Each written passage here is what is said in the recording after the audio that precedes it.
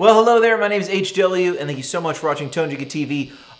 What a killer, beautiful, chimey, wonderful sound there. I mean, that's a really cool sort of chime-tastic thing. I wouldn't normally describe this tone as chimey, but a lot of the chime I feel like is coming from the bridge of this Strat, which normally to me is just very pokey and thin. But at its best, it can sound a little like a telly. There, I think it's a little telly-chimey-esque, but with the fullness of the bassman and the bright channel here, it really does a thing. As you can see, we're in Rig Manager, and this is the 59 5F6 Bassman B3 profile, so nice and bright and wonderful. But the point of the video today is to talk about mid-range, because I got a question from a guy that said, HW, when you are pushing the mids on the graphic EQ of the Kemper, this is his question. When you're pushing the mids on the graphic EQ, because he looked at different things, different like things in the Tone Junkie tone tools, which are down here, and there's different EQs and stuff in here, right? So like here's one of them, lead EQ, post amp, and these are all available for download. Stomp, thickener, you know, these sorts of things. What happened was he got confused about what are mids, what are high and low mids, and when to use each one. And the thing is, there's not really a rule for when to use each one, but we can sort of match it to the amp or the guitar, but we can get different effects with different ones. So I want to talk about low mids versus high mids when it comes to boosting your signal. And really, I'm just going to talk about using it in front of the amplifier section. So sort of using a boost in front of the amp, we can think of it, rather than post EQ, which would be more like a studio EQ. I have other thoughts about high mids, low mids for that, but that's a little more complex, and it has a lot more to do with the mix and stuff. But for the purpose of today's demo, I'm just using a graphic EQ in front of the amplifier and cab section. So let's talk about it. I'm using an interesting combination, and your combination might change. I'm using the Bassman B3 profile, and I'm using this Strat. Everything I'm about to say is going to be, you're going to get different results if you have a Les Paul and a Marshall. And the reason is because those pickups, a Les Paul compared to a Strat, is going to have a lot more low mids than my Strat.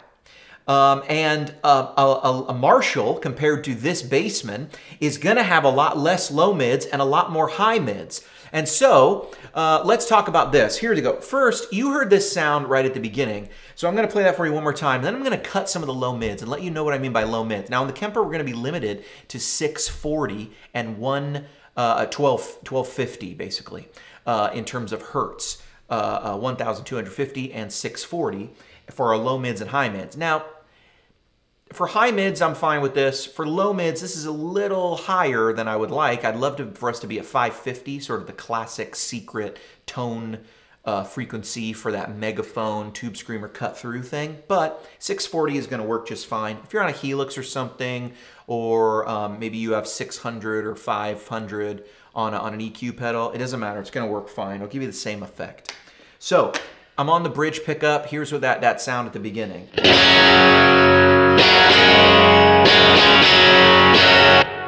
Okay, beautiful. Now, I'm gonna actually cut my low mids and listen to what you hear disappear.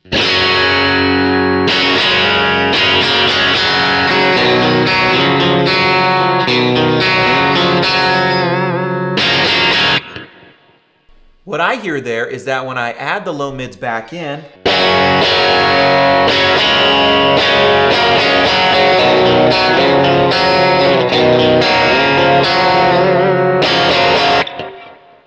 one's rock and roll, one is folky, to every season turn, turn, turn, there is a time. You know the song I'm talking about? It's that 60s jangly thing, because that jangly sound was a thin sound. We're leaving the high end alone, but it's amazing how getting rid of that fullness gives you something like this.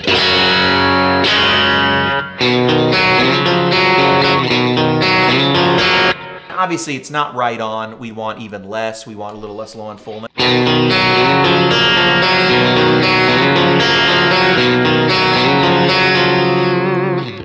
But the point is cranking it. Cranking it even more.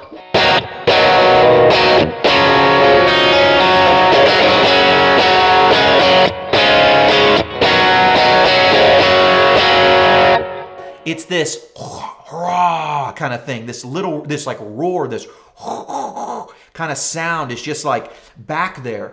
It really goes from 60s chimey sort of, now I know we're using more gain than chime, but it goes from that, and we need to be a little cleaner to get that real sound, but it goes from cleaner and chimier and thinner to Rolling Stones, to you know, a band like that, kind of that early just telly plugged into something. You know, Keith Richards kind of. I mean, it's even way more exaggerated than a natural guitar would be. It's not really Keith at that point.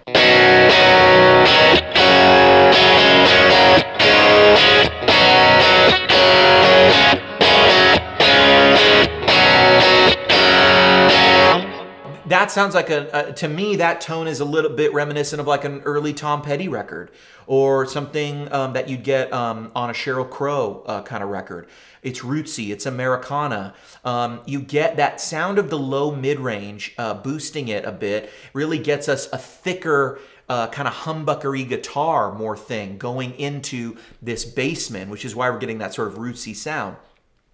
But boosting these low mids is going to be helpful for making your guitar sound thicker, more like a humbucker, less like a thin telly, more like, whoa, is that a telly or a Les Paul kind of thing. It's going to help this thinner Strat sound a bit more like a thicker, hotter pickup, or really just hotter output guitar. You know what I mean? It's really...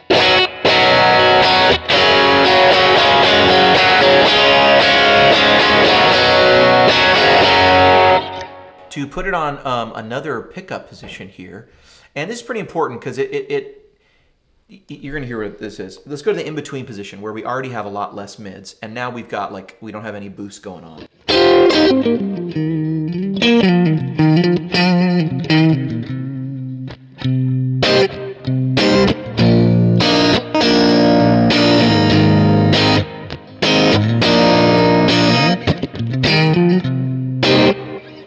Cool. Let's boost those low mids way up, really get a feel for what they do.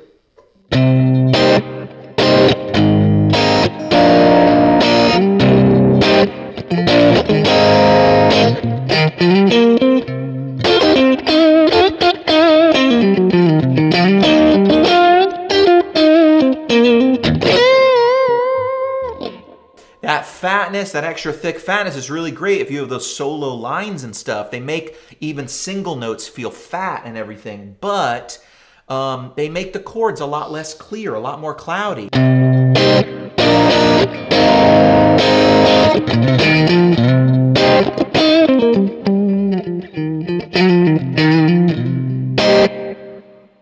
It's a lot more muddled than this.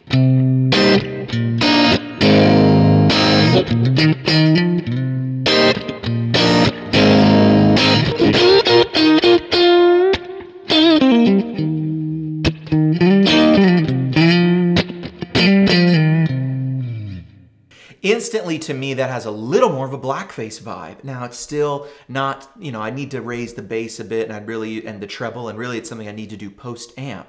And the breakup would, you know, is a different kind of character than a blackface, but instantly by lowering that fullness, it really sort of clears up the top endiness of the sound. That getting rid of those low mids is a sonic signature of a blackface kind of motif. And that's why it's reminding your ear of a little more like to me, a little more of a late mid-60s type of sound, where the high end is very beautiful and all the notes are very clear, even in a chord. Something we didn't have with the Tweed era amps, but it's really because when we take out that low mid-range grumble and we give it a nice healthy, like in a twin, a clean bass, we hear low notes, a nice low bass note, and then we hear a high, beautiful sort of strat singing along. Now, what happens with the high mids? What do we do there? So what did we learn here? Let's recap. Low mids, they're great for a growl, okay? They make single notes sound big and thick, right? But they don't really help us with our clarity. That growl doesn't help us with clarity in big chords, big complicated chords. But that makes sense, right? Because rock and roll is about the 1 and the 5. The 1, 5, and maybe a 1 again, right? Or a 1, 5 and maybe 1, 3. But it's a lot of times small chord voices, you know, played with aggression. And it lets that gain and that bloom of the amplifier sort of come out. So low mids are great for a growl, not always the best for clarity. That growl can be beautiful, but it's not always the best for high-end, beautiful clarity. It has to be a beautiful rock sound, a beautiful growl, rather than a beautiful, pristine clean, which is why these Tweeds were never really their best when they're kept completely clean. It's the overdrive sounds that really, really are amazing. And it's also why the later Blackface stuff is everyone's sort of quintessential clean, and why amps like the Steel String Singer and the Dumble, any Dumble really, those amps start with the idea, the players who those amps were designed for, Robin Ford at the ODS and Stevie Ray Vaughan, whom the Steel String Singer was designed for, the number one Steel String Singer was designed for, they were already playing Fenders, right? So the Dumble sound tries to, in the ODS, it's like, how do we put more mid-range and give it a singing, sustainy tone? And the Dumbles have a different character, but the Steel String Singer, it kind of there's an Ampeg topology, as a donor amp there, but it's this big, clean, deeper bass than a twin and higher highs and just open up. It's very much in the Fender American quality. You're not getting a ton of low mids in those amps, except for the ODS, which, maybe is piling on that mid-range to get a lead sustain sound. Okay, high mids now. What do the high mids do for us? Well, I have some thoughts on this, but since this is a bassman, it's more in the American style, right? So we get more low mids, so we're going to leave those low mids where they are.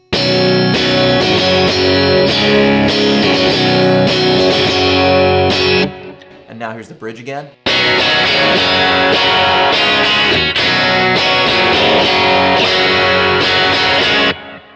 High mids, let's bring them way down and see what happens.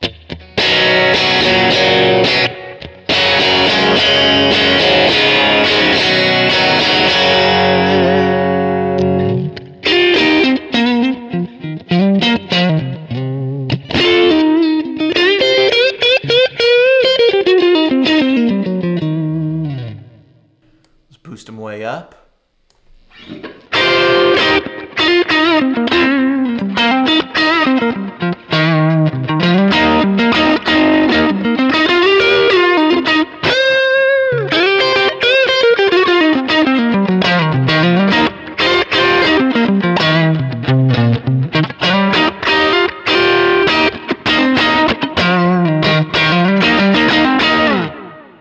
I'll tell you what, I'm going to put it like this. The low mids are the roar of a lion. Roar. It's that aggressive, like, uh-oh, there's an animal in here. But those high mids are a little more like the wow, wow. That's the jaguar. That's the panther.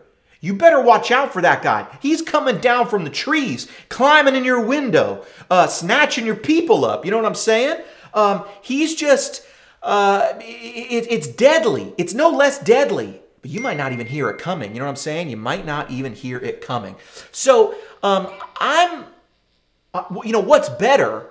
Well, it depends. This guitar is going to easily handle more low mid frequencies. This amp already has a lot of low mids. The high mids, though, to me, become a lot more Marshall-esque. Let's listen again.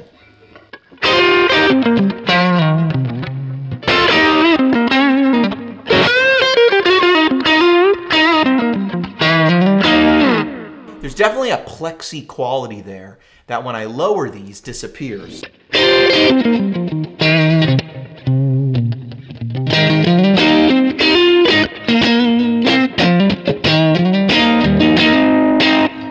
What it really reminds me of is the mid-range on a plexi. Is these high mids. You know, you roll it up on some amps, and on like a Vox AC30, the mid-range is kind of in the bass control, so you're lowering the lower end stuff. And you're also raising the mid-range kind of up by raising that bass up. And you're getting this just a lower grumble, and you can get a lot of lower mids there. But these higher mids, when you crank the mids on an AC on a plexi, excuse me, you have the high presence, you have the treble. The next thing down is the mids, but it's not that low mid thing. The plexis really don't have a ton of that low mid fullness. Marshalls are known for their higher mid range. And that's a change that sort of Jim Marshall really made. Really, as he took the Bassman, it became the JTM 45. Components are changing as he goes across the pond and uses what he's using. And then really, it's once the JTMs are sort of retired, he had already upscaled the back end to the JTM 45 100, which is you know, a la Hendrix. And then really when the JMP comes out, is it 67, 66, or 66, they probably built the first JMP. Once that comes out, it's really just it's a new sound. It's the higher mid-range sound. It's this amp. It's the 59 Bassman taken on a journey. Now with the plexi, it's not really accurate to call it a Bassman anymore, but it's that idea of an amp going towards you know, just the plexi, going towards a different sound. And it's really kind of remarkable. Turning up high mids on an EQ always reminds me of cranking the mid-range on the bright channel, or the jumper channel, but bright channel of a plexi. It just gives it that.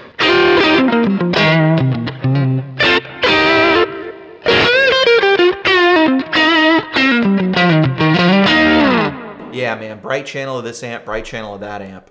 I don't know. It's just good. Now, again, we cut them out, and we don't have a terrible sound at all.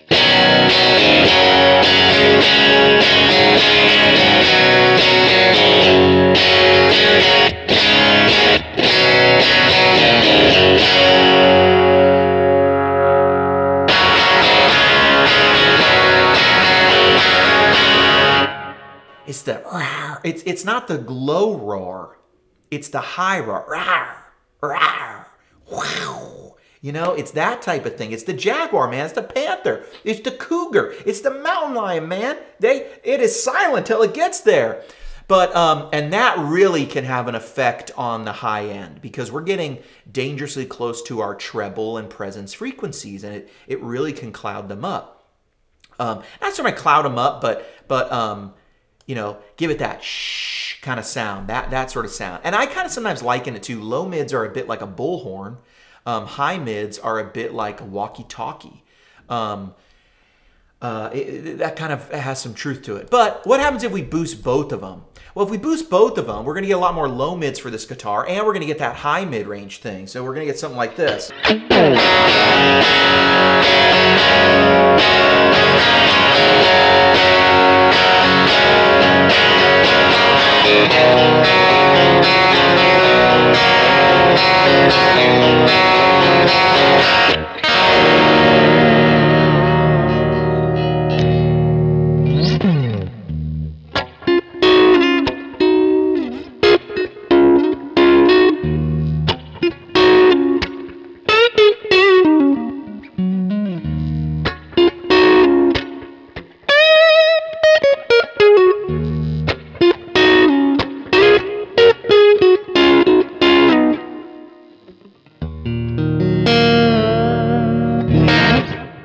That's a sound. I'm going to scoop both of them now, and I don't know why I'm going to do this, because I'm just going to scoop it a lot, and I already know I'm not going to like it.